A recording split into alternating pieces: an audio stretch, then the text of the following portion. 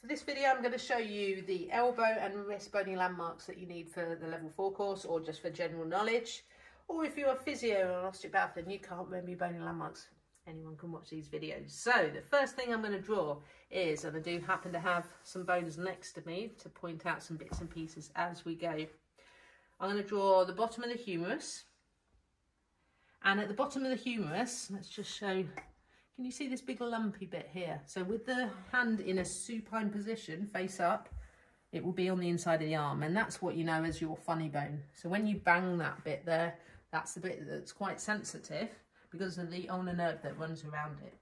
So at the elbow, there is a big roundy bit like that, and on the outside it's not quite so big. And then you've got your condyles that are within the joint like so. So the bottom of the humerus, I've got a medial epicondyle and a lateral epicondyle. The bone that makes the actual elbow joint for, as a hinge joint for flexion and extension, is the ulnar. So the ulnar, it's quite hard to draw it in a 2D position, but I want to say the ulnar is quite a wide bone at the top, and it forms the hinge joint. Now the ulnar comes down and goes to the little finger side at the wrist here, so it's quite big and chunky at the top, and it comes down and it's a bit smaller at the bottom. So just underneath that wrist joint line, I want to draw the bottom of the ulnar, which has a little pointy bit on the side. Can you see that little pointy bit there? Okay, and what I've just shown you or drawn is that little pointy bit here. Can you see that? So that's the ulnar styloid process. So the ulnar comes down the arm like so, goes quite skinny at the bottom, probably a bit straighter than that, I just went over a vein. So we've got the ulnar that makes the hinge joint, there we go. The other one I'm going to draw is the radius. Now the radius is smaller at the top, and if we have a look on this bone here, the skeleton, you can see it's a pivot joint. So it's the radius that pivots and does the turning, but at the bottom, look how wide it is here. Okay, so that forms the main wrist joint with the radius.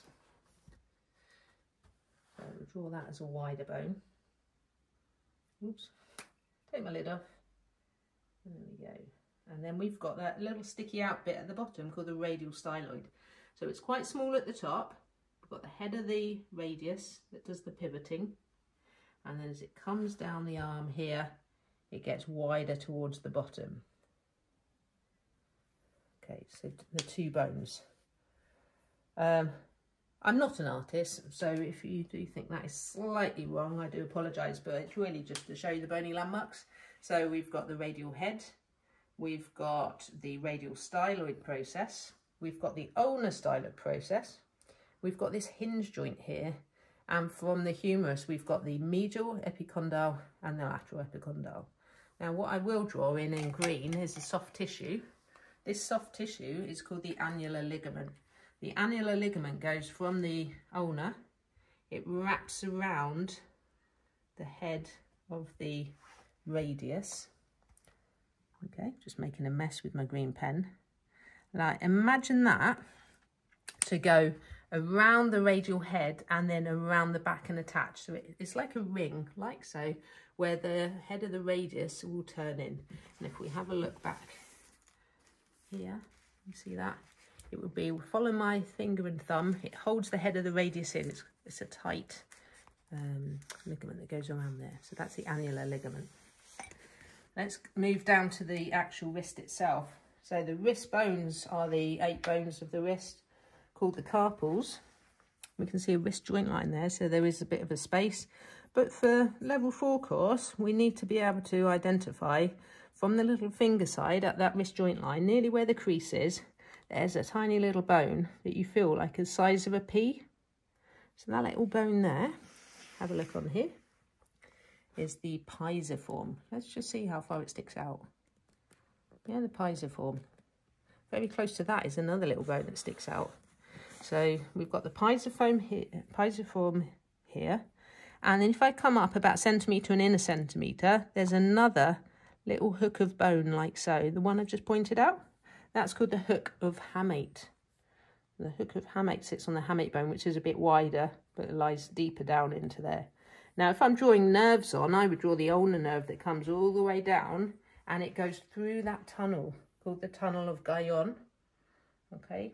And then it goes down to the little finger, the outside edge of the ring finger. So that little pathway holds the ulnar nerve. The other bone that we need, especially for level 4, is in here. And if you have a look at mine, okay, if you can zoom in there, can you see that indentation? Okay, can you see that there? So I've got this tendon for my thumb. There's another tendon for my thumb here, and it's in between the two, and it's called the anatomical snuff box. If you poke in there, my client on the couch, let's just pull your thumb away. That's it. So we've got the two tendons here, and just go between those and relax. Okay, now I've sunk in, and I'm just going to draw it as a bit of a square, because again, it's 2D on the skin. But that is the location for the scaphoid bone. Scaphoid bone is the most easiest broken bone in the wrist. But if I was to draw the two tendons either side of it, we've got the abductor, the flexor pollicis longus, and the abductor pollicis. They're either side. So the pink things there are the tendons. The black is the scaphoid bone. So we've got scaphoid, we've got pisiform, we've got the hook of hamate. Turn it over this way, and I'm gonna have to, all my bones have disappeared again as I drew them on the other side. Let's have a little feel here. So at the bottom we've got the radius, and there is a ridge of bone on the radius that I'm feeling now. I'm going to draw it like so and show you on this model. Okay, have a look on this model here. Can you see that ridge of bone there? Okay, that's called Lister's tubercle. Lister's tubercle, and again it is a hook for one of the extensor pollicis longus muscle here. So it goes around the top. That everything we need for level 4. I'm thinking we've got the epicondyles. The other thing, and I'm going to have to get my client to show a bit of flexibility here. That might be a problem. Okay, just going to move that there. And if you can just move your arm over your head, like so. Are you okay? Just that position, just for a few minutes. So now we've got the point of the elbow. If you come around this way, you can now see the epicondyles. So if I draw the humerus from this position, going around that bony bit there, going around that bony bit there, there's an indentation. Medial epicondyle, lateral epicondyle, and this bony bit here, what we know as our elbow, is actually the end of the ulnar. Like so. So that bit there is called the olecranon process, or olecranon, depends where you studied. Okay, so the olecranon process and the humerus, that forms the actual elbow joint, the humero-ulnar joint. Okay, I think that's it for the bony landmarks. Thanks for watching this video. If you enjoyed it, please press subscribe, and I'll see you on the next one.